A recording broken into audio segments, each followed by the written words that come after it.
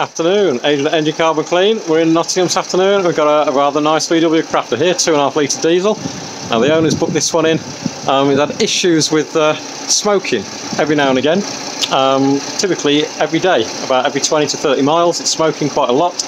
Greyish, bluish smoke coming out the back. Fuel economy's been really poor. Been to no end of garages and they can't seem to find what's wrong with it. Now, come and have a look at this. Got the diagnostics in, and there's no codes present, so that gives us no clue to start with, but we start hunting through all the live data and we start to build a picture of what might be going on with this. When we got to it, it was only at 68 degrees, so you can tell what's coming next.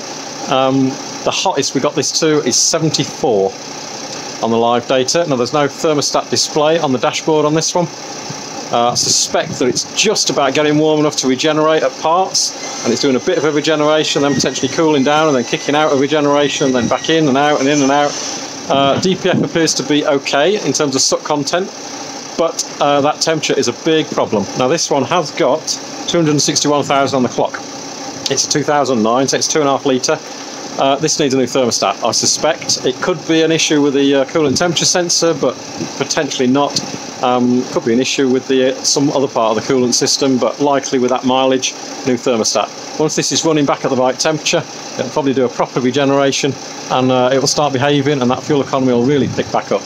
Now we're just about to get it warm enough to clean it, so we're going to give it a long extended clean on this because of the temperature, and then get this back out on the road. The owner can get a proper new thermostat in this, and then hopefully everything will be back to normal.